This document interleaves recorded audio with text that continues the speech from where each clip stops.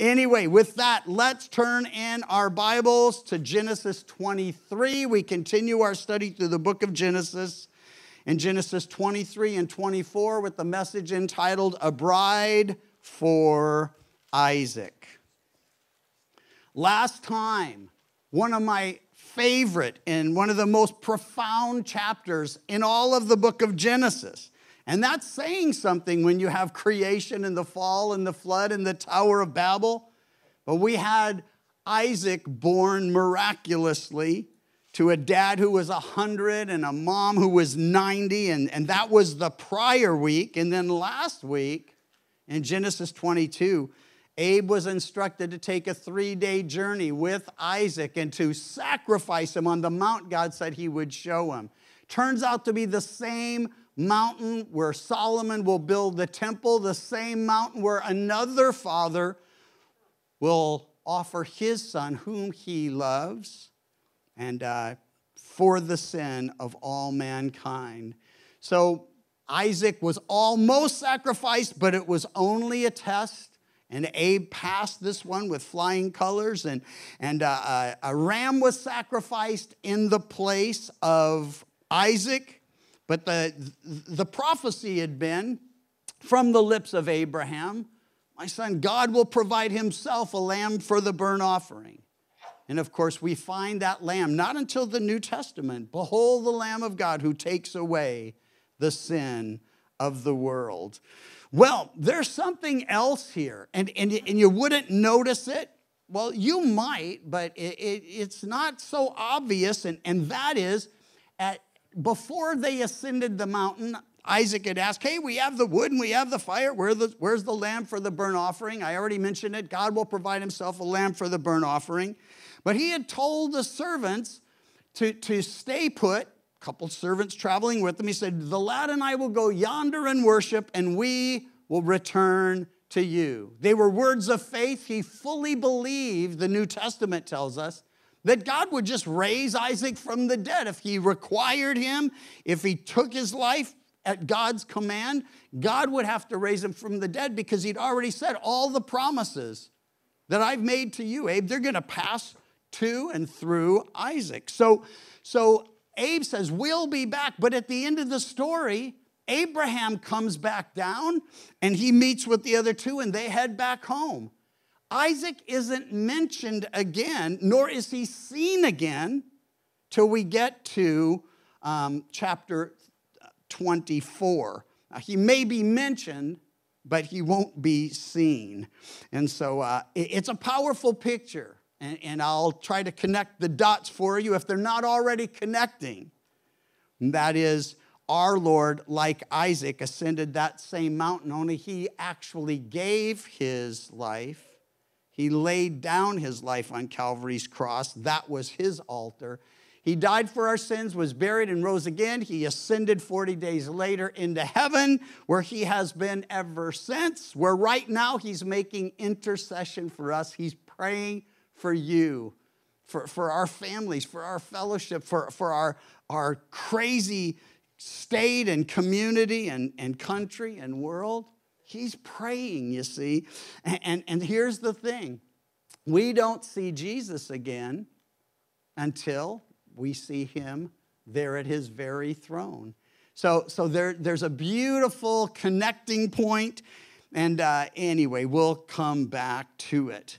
Genesis 5 tells us that Adam had lived 930 years and he died. And in that chapter, it lists all who had lived, those who were important to God's portion of the story, that this one lived this long and he died, and this one lived this long and he died. The only exception was a guy named Enoch who never died. God took him because he loved him and because he walked with him, and Enoch walked with God and God took him.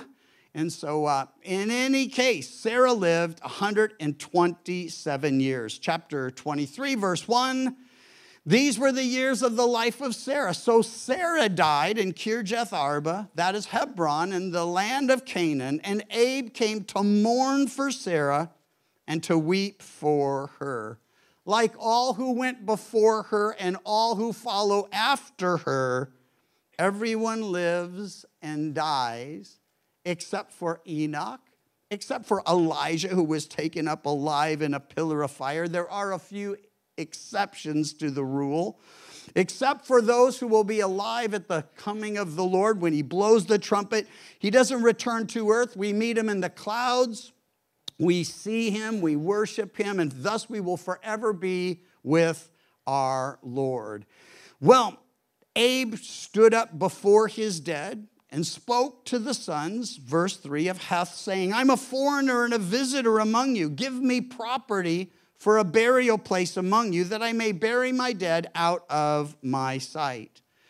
And the sons of Heth answered Abe, saying to him, hear us, Lord, my Lord, you are a mighty prince among us. Bury your dead in the choicest of our burial places. None of us will withhold from you his burial place, that you may bury your dead. Then Abraham stood up and bowed himself to the people of the land, the sons of Heth, and he spoke with them, saying, if it is your wish that I bury my dead out of my sight, hear me, and meet with Ephron, son of Zohar, for me, that he may give me the cave of Machpelah, which he has at the end of his field. Let him give it to me at the full price as property for a burial place among you. Now Ephron dwelt among the sons of Heth, and Ephron the Hittite answered Abe in the presence of the sons of Heth, all who entered the gate of the city, saying, no, my Lord, hear me. I give you the field and the cave. He'll say this, by the way, 3 times. But it's a Bedouin negotiation tactic, because Abe doesn't really need a field. He needs somewhere to bury Sarah. And so he's trying to purchase a cave. But the guy he's buying it from says, well, I'll just give you the field and the cave. It's the beginning of the negotiation, but he makes it clear here in the beginning, he's not interested in simply selling the cave or giving anything away, actually. And so 3 times he's going to say it. He says, I'll give you the field and the cave that is in it. I give it to you in the presence of the sons of my people. I give it to you. Bury your dead. Verse 12, Abraham bowed himself down before the people of the land. And he spoke to Ephron in the hearing of the people of the land, saying, if you will give it, please hear me. I will give you money for the field. He goes, okay, I'll buy the field too. They make it sound a lot nicer. Well, and it might have still been nice, but it wasn't exactly a hostile takeover. But at the same time, there's a lot said that was, well, what's between the lines is actually what was going on. So he says, I'll give you money for the field. Take it from me. I'll bury my dead. He says, answering Abraham, my Lord, listen to me. The land's worth 400 shekels of silver. What is that between you and me? So bury your dead. So rather than saying, okay, the price is 400, he goes, hey, what's 400 shekels between you and me? I think today that'd be about 50 grand. So it might be more than it appears at first listening. So Abraham listened to Ephron, and Abe weighed out the silver for Ephron, which he had named in the hearing of the sons of Heth, 400 shekels of silver, currency of the merchants. So the field of Ephron, which was in Machpelah, which was before Mamre, the field and the cave, which was in it, and all the trees that were in the field, they were a bonus, which were within all the surrounding borders, were deeded to Abraham as a possession in the presence of the sons of Heth, before all who went in at the gate of his city. And after this, Abraham buried Sarah, his wife, in the cave of the field of Machpelah, before Mamre, that is Hebron, in the land of Canaan. So the field and the cave that is in it were deeded to Abraham by the sons of Heth as a property for a burying place. Now, we're not going to spend a whole lot of time on this portion of the story, because our focus is going to be on Isaac and on his bride, and we'll be considering that in a moment. But listen, God promised Abraham all of the land of Canaan. The only part he ever possessed an actual deed to would have been a cave there in that field. but instead he purchased the cave and the field. He has a deed, a title deed to it already. Now, he never built a city. He never built a house. He didn't try to establish himself in the land. He just walked through it and lived as a nomad in it. He lived as if he were merely passing through. And in reality, that's exactly what he was doing. He kept a very light touch on those things that God had promised to him, but he did know those promises would be fulfilled. And because he waited 25 years for Isaac, and then, well, God requires Isaac of him, now he delivers Isaac, and so he's looking to the future. By the way, Abe would be buried alongside Sarah in that very same cave. Isaac would be buried there along with Rebekah. Jacob will be buried there along with Leah. And when we get to that story, Leah is the unloved wife, but she ends up in the burial plot and tomb, if you will, that cave with the others. Well, our study begins then with a death, but it ends with a wedding. And again, most of us who are in Christ Jesus, we're going to experience both. We're going to someday breathe our last here. To be absent from the body is to be present with the Lord. So we will celebrate with him. And I touched on this, I believe, on the weekend, either last weekend or the weekend before. It blurs a bit. But that the church is called the bride of Christ. So Jesus is the groom. And the day comes where we die and then we stand before him in glory. Well done, good and faithful servant.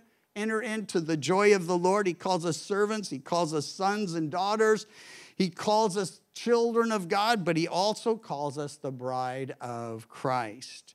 So we touched on the fact that in those days, marriages were arranged by the families. It was a good setup. And I kind of joked about the fact that you'd get to pick who you'd spend, Hanukkah with, although Hanukkah didn't start for a very long time after, but who you'd spend every Passover with, who you'd spend Pentecost with. But I was thinking about all that and how sometimes I make light of something that's actually much more serious than that. There's something far more radical about an arranged marriage in that sense, because you're not just picking the family you'll spend holidays with, you're picking the grandparents of your future grandchildren. And you're looking toward the future and the values you want to impart and the example you want to present. And so, who your son married or who your daughter married in those days, exceedingly important. And I would think at least as important today. Now, I'm not saying you can go home and tell your teens, hey, good news, we're doing arranged marriages because we checked it out and it's a much better thing. We'll just pick someone for you and we'll let you know when we've got her. And so probably won't go over that well. But here's the thing. In this particular passage, Abe chooses the family. He doesn't choose the bride. He just chooses the family from which the bride will come. And God actually chooses the bride. Now, I love that. It's a picture for us. I'm not sure it's a metaphor, but I know it's a true story, so that's very important. Speaking of metaphors, we were in Rayleigh's the other day, and Pam had told me to pick some stuff up, making enchiladas. And she said, get duck sauce. And I'm thinking, when I'm there, I'm like, duck sauce for enchiladas? I don't know. I don't even love the fish sauce that's in Thai food, and especially if they go heavy on it. So the boys are with me, Eli and Lou, they're with us for the week because of Vacation Bible School.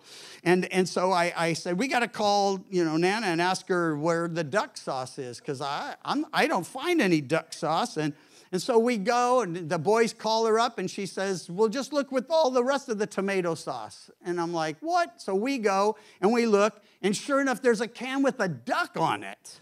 It's not duck sauce, it's tomato sauce, it's spicy tomato sauce. But the funny part was Eli, who's 11, Lou had just turned 10 on Monday, the day before. Eli's 11, going to be 12 soon. When I said duck sauce, I just don't see how duck sauce even works. He goes, maybe it's a metaphor for something.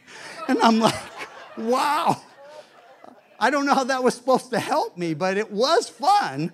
It kind of lifted my spirits, and so I share it with you for the idea that it might do the same. Well, anyway, Abe was old, well advanced in age, chapter 24, verse 1. And the Lord had blessed Abraham in all things. Someday they're going to say that about us. Old, well advanced in years, and blessed in all things. So Abe said to the oldest servant of his house, who ruled over all that he had, please put your hand under my thigh, and I will make you swear by the Lord God of heaven and the God of the earth that you will not take a wife for my son from the daughters of the Canaanites among whom I dwell, but you will go to my country and to my family and take a wife for my son Isaac. You can see the wheels turning in Abraham. He doesn't want his son marrying one of the Canaanite gals because he knows that the values and the morals and the mindset and the worldview is just a mess. New Testament, by the way, we're told that believers should make sure that you marry in the faith. It wasn't a prejudicial thing. It wasn't a bigoted thing. It was saying, if you're a believer, make sure you marry a believer. It's just a practical thing. Why? Because to walk with Jesus is to walk a straight and narrow path that few are on. And to marry someone not walking with Jesus, well, they're going a different way. And you might walk real close together for a while, but eventually they're going to have their bent and want to go their direction. And you are going to need to walk with the Lord. So there'll always be that tension. We had it a little bit because I came to Christ before Pam did. Neither of us married a non-Christian. We were non-Christians when we married. But I came to Christ first, and fortunately, she was actually interested in the things of God. She never bucked going to church. She went with me and listened to the tapes as I listened over and over to Pastor Chuck's tapes and took notes and was just fanatical about all that. But I came to the Lord, and it was probably 6 months at least before she came to the Lord. But I know many other people that have done some missionary dating, and they're like, no, listen, he actually really, he's a good guy, and he likes God, and that the question isn't, are you talking about a good guy who likes God, but are you talking about someone who's born again of the Spirit of God, who has the same desire to live and serve the Lord? And if you're engaged right now and this is going to mess you up, let me say that's not my intention. But if you're not on the same page as far as your relationship with God, you want to make sure you straighten that out. I'm not saying you shouldn't get married. I'm saying make sure you're both walking with the Lord. And I tell young couples who we know they're walking with the Lord, make sure that you marry someone who's as on fire or more on fire than you are. Why? Because if you're passionate about serving the Lord and they're like, yeah, it's okay, well, that's going to be a drag on your fruitfulness and your faithfulness because you're always going to have that tug again. So anyway, the idea that he wanted someone from the family, it's perfectly sane, especially considering where he was living and who he was living among. And so the servant says, by the way, the verse that says we're not to be unequally yoked together isn't specifically talking about marriage. It's talking about everything. Two oxen that are yoked together that are trying to go different directions are going to trash the field and nothing's going to get planted. So anyway, the servant says, perhaps the woman will not be willing to follow me. Must I take your son back to the land from which you came? But Abraham, verse 6 said to him, beware that you do not take my son back there. And so Abraham, we're going to see, believes in God's providence. He believes that God has a perfect plan for him. And he made some miraculous promises to him. And if God doesn't come through, well, there's no way those promises can happen. So he knows that God has a perfect will for him. But alongside God's providence or God's sovereignty, or however we want to define the fact that he is in charge of his universe, there's still man's responsibility. It's like he said he will. God says he will. But then there's the you shall part. So he says, the Lord God of heaven who took me, verse 7, from my father's house and from the land of my family, and who spoke to me and swore to me, saying, to your descendants I give this land. Here's the he will. He will send his angel before you, and you shall take a wife for my son from there. Gives him an out. But see the beautiful connectedness of God's promise and providence and man's responsibility. He will, and you shall. But he says, if the woman is not willing to follow you, then you'll be released from this oath. Only do not take my son back there. What's this if she's not willing? Well, Abe knows that God's not going to force the issue. He's not going to make that gal marry his son. But instead, he will woo her and draw her just as he did us. We weren't drafted to become Christians into God's service or into the ministry of walking with him and representing him. He didn't draft us. We signed up. We prayed and gave our life to him. So all of that, and it's important to us tonight, there was clear instruction in what to do if it didn't work out. Abe had faith totally in the promise of God, but he planned in case the servant couldn't do what he sent him to do. The servant had to be faithful, but the bride had to be willing. And I'm reminded that this is a little bit of a picture for us, because the Father sent the Son to suffer and die for our sins so we could be reconciled to him. And then he sends the Holy Spirit to woo us to Jesus, to draw us to Jesus. He does it in multiple ways, but one thing he had to do was convict us of sin, of righteousness and judgment to come. And when we surrendered and said, okay, I do believe and I want to receive Jesus, it's the Holy Spirit. When we say, Jesus, come into my life, the Holy Spirit comes in and seals us until the day of redemption. So the Father's all about sending the Son to redeem us so we can be in fellowship with the Father. The Holy Spirit's all about bringing us to the Son so we can understand what he's done for us, so we can be reconciled to the Father. It always comes back to the Father. So as far as verse 9 says it for the second time, so I'll just read it and, comment on it. The servant put his hand under the thigh of Abraham, his master, and swore to him concerning this matter. Now, my father's generation, they just shook hands. I like that better. And now I guess there's contracts and all that. But either seems preferable to me. I don't get the whole putting your hand under his thigh. But apparently that was, a cultural way of saying you can count on me or trust me or I'm going to do it. The other thing is it says he swore to him. And Jesus tells us we don't have to swear. So he's like, here, put your hand under my thigh and swear. I'm going, nope, not doing either. I ain't doing that. And I don't need to swear. Why? The Bible says let your yes be yes and your no be no. Whatever is more than these, our Lord says, is sin. Well, the servant took 10 of his master's camels, departed, for all his master's goods were in his hand. And he arose and went to Mesopotamia, to the city of Nahor. Now, Nahor is the brother of Abraham. We read about him at the end of our last study. He had 8 children, and then there were grandchildren already. One of those grandchildren is Rebekah. She's the one that's the chosen one. She's the one who's going to be marrying Isaac. So he made the camels kneel down, verse 11, outside the city by a well of water at evening time, the time when women go out to draw water.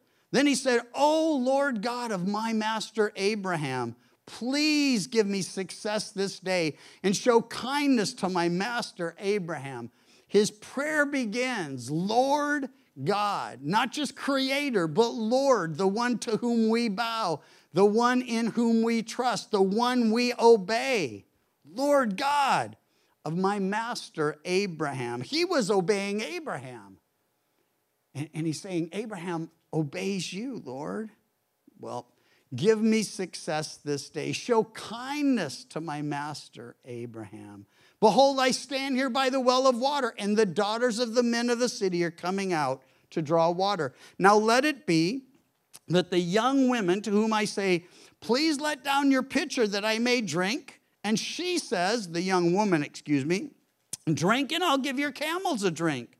Let her be the one you have appointed for your servant Isaac. And by this I will know that you've shown kindness to my master. He prays for God's blessing on his mission. He acknowledges God's chosen someone specific. He believes, as I do, that there's not just someone for each of us, but there's a perfect one for each of us. Just like Eve was perfect for Adam for multiple reasons. Probably the simplest is she was the only girl there was. But that wasn't the main thing. She was made made from Adam and for Adam. And I believe wholeheartedly, if you're married and things are going great, or if you're married and things are a little stressed, or you're married and whatever the situation might be, if you're married, that person you're married to is God's choice for you. He wants you to have the best possible relationship.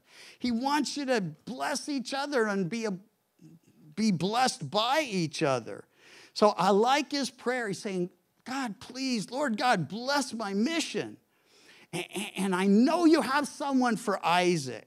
He acknowledges it. And he asks God to reveal the one through very specific words and works.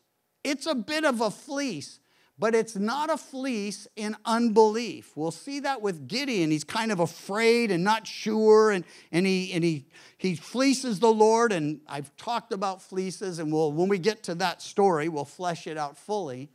But the problem with fleecing the Lord is if even when he answers, then there's insecurity and you want to see it again. You want to see something different or more. Fleecing leads to more fleecing. And the crazy part of it is God sometimes honors it. He doesn't say, no, I don't like that. I know what you're going to do next. No, God's just amazing. He just meets us where we are and deals with us right where he finds us. Well, anyway, he's saying, could you have her say this? When I say this, could you have the one say this and then do this? And listen, God honors that request. He reveals Rebekah to be the one. Why? Because it's that important to him. And he has no problem that this guy wants to be sure he gets the right one. So it happened before he finished speaking, verse 15. Behold, Rebekah, who was born to Bethuel, son of Milcah, wife of Nahor, Abraham's brother, came out with her pitcher on her shoulder. Now, it's better than it sounds. We're going to see further in. There's something else not said that's just so profound and wonderful. But the young woman was very beautiful to behold. A virgin, no man had known her. So she's young, she's very beautiful, she's a virgin, and no man had known her. Why would he even say no man had known her if he said she's a virgin? Because he knew there would be people who'd come along and say, wait, the word translated virgin can just mean young maiden. That's absolutely true. The Hebrew word can mean a young maiden. Usually it meant a young unmarried maiden, but it could be used of either. So, two things. When they translate the Hebrew into Greek, hundreds of years before Christ, at least a couple hundreds of years before Christ, they chose a word that could only mean virgin. They realized that people could say, as they do, well, how do we know it was really a virgin birth? Because the word can only mean that. And here, in case we don't get it, he just adds something to make sure it's clarified. And so she was young, she was beautiful, she was a virgin, and no man had known her. So she went down to the well, filled her pitcher, and came up, and the servant ran to meet her and said, please let me drink a little water from your pitcher. So she said, drink, my lord.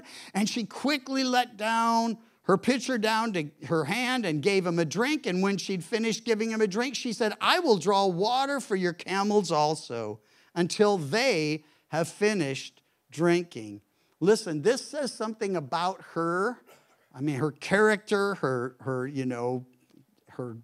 humility, but it also just says she's tough and in shape because, giving a guy a drink, that's one thing. Giving a bunch of camels a drink, those things really drink. And so, they store up. They can go for weeks and months without drinking because they store the water. So anyway, she says, I'll take care of the camels too. She quickly emptied her pitcher into the trough, ran back to the well to draw water, and drew for all his camels. Verse 21 says, and the man, wondering at her, remained silent so as to know whether the Lord has made his journey prosperous or not. So far, so good. So it was, verse 22, when the camels had finished drinking, the man took a golden nose ring weighing half a shekel, 2 bracelets for her wrist, weighing 10 shekels of gold, and said, whose daughter are you? She had to be shocked. All of a sudden, he's giving her these expensive gifts. And she's like, what? Because she, gave him and the camels some water? No, there's a little more to it. Tell me, please, is there room in your father's house for us to lodge? She said to him, I am the daughter of Bethuel, Milcah's son, whom she bore to Nahor. Moreover, she said to him, we have both straw and feed enough and room to lodge. His prayers are answered perfectly, just what he needed to be absolutely sure. And then now she says, yeah, hey, I'm in the family you're looking for someone from. So he begins to worship and praise the Lord. The man bowed down his head and worshiped the Lord. Verse 27 says, he said, blessed be the Lord God of my master Abraham, who has not forsaken his mercy and his truth toward my master. As for me, being on the way, the Lord led me to the house of my master's brethren. So the young woman ran and told her mother's household these things. Listen, his praise is filled with gratitude, with faith, with expectation. But the most important thing said in this particular part is, the Lord led me to the house of my master's brethren.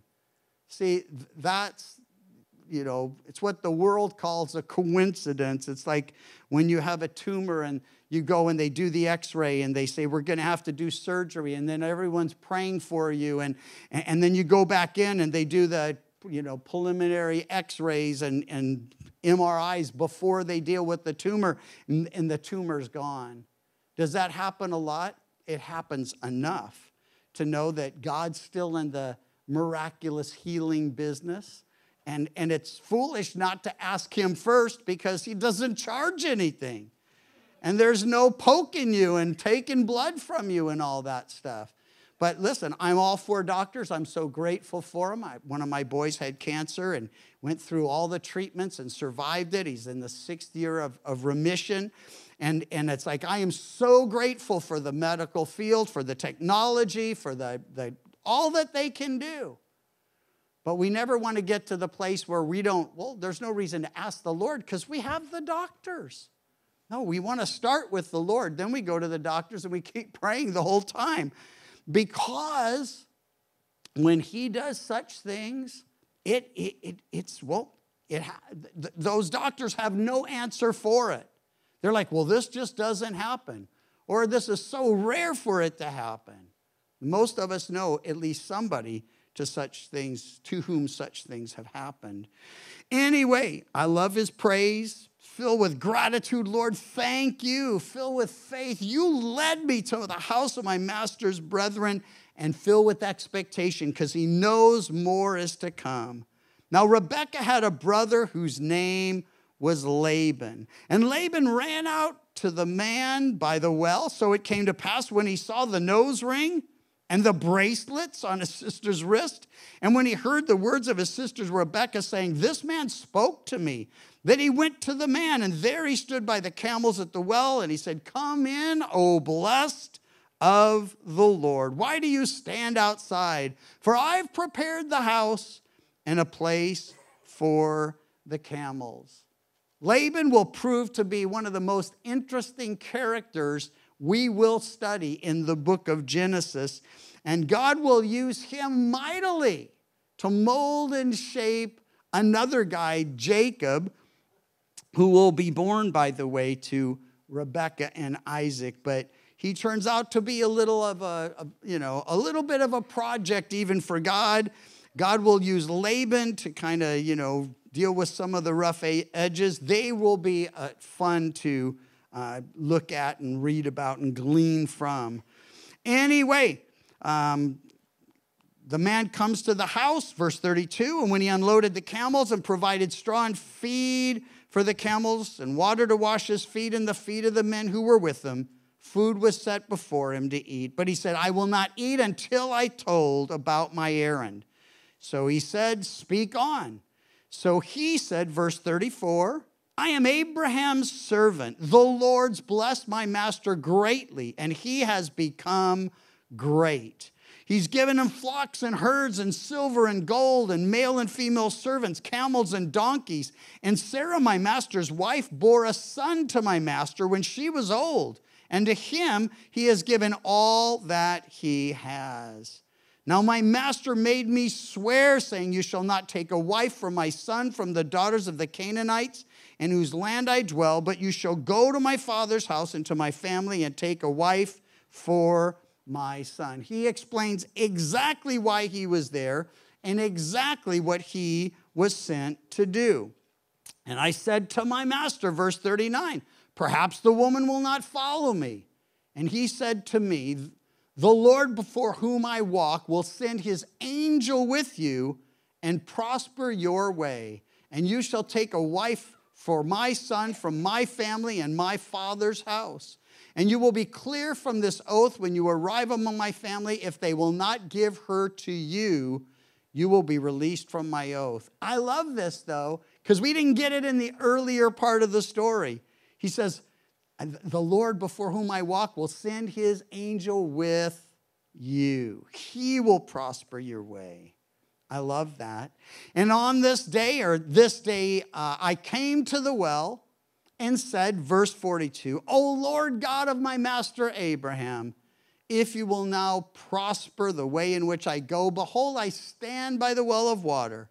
It shall come to pass when the virgin comes out to draw water, and I say, 'Please give me a little water from the pitcher to drink.' And she says, 'Drink, and I will draw for your camels also.' Let her be the woman whom the Lord has appointed for my master's son." Again, it's a fleece, but it's a fleece the Lord is happy to answer, because it's not in unbelief, it's one of belief. "But before I had finished speaking in my heart," those words are profound. He wasn't saying it out loud. That means she couldn't have heard it and responded to it. He simply was praying it from within. Jesus will later say to do this very thing. Pray in your prayer closet that the Lord who hears from heaven will reward you openly. You go in the secret place and you pour out your petitions to him, and then he blesses you openly. But if you pray openly, then everybody hears it, and then you're never sure if it was the Lord or if they were responding to what you were praying. So anyway, I love this part. Before I'd finished speaking in my heart, there was Rebekah coming out with her pitcher on her shoulder. She went down to the well and drew water. I said to her, "Please let me drink." And she made haste and let her pitcher down from her shoulder and said, "Drink, and I will give your camels a drink also." So I drank, and she gave the camels a drink also. And I asked her and said, "Whose daughter are you?" And she said, "The daughter of Bethuel, Nahor's son, whom Milcah bore to him." So I put the nose ring on her nose and the bracelets on her wrist. And I bowed my head and worshiped the Lord and blessed the Lord God of my master Abraham, who, look at it, Verse 48, who had led me in the way of truth to take the daughter of my master's brother for his son. Now, if you will deal kindly and truly with my master, tell me, if not, tell me, that I may turn to the right hand or the left. Important, it says his brother's son. It's actually Abraham said, he led me in the way of truth to take the daughter of my master's brother for his son. It's actually the granddaughter, but they do this same thing. They call a son 4 generations down, the son of Abraham. Isaac's the son of Abraham. Jacob's the son of Abraham. All the children of Israel, sons of Abraham. And it's using it like that. But I like that he presses for a decision. He's saying, listen, if you're not going to let this happen or help this happen, then I need to know that now so I could just take off this way or that way, because he's thinking there's got to be someone else, if not her. Laban and Bethuel answered and said, and I love their response as well, the thing comes from the Lord.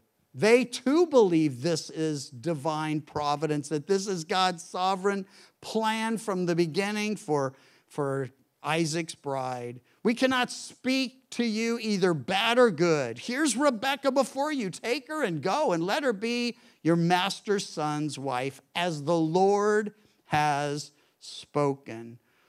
Laban believes the Lord brought Abe's servant and chose Rebekah for Isaac, and he says so. There are again words of faith and words of affirmation and confirmation. The servant here, by the way, and I mentioned this in the introduction, plays the part of the Holy Spirit. He was sent by the Father to testify of his Son, how great the Son is and how much he loves us and all that he has planned for us to secure a commitment from us to him. That's exactly what's taking place in this story. All who believe are blessed with abundant gifts in the present. Just as she was, this is just the beginning. Well, listen, the greater gifts are reserved for us, stored in heaven for us. Why?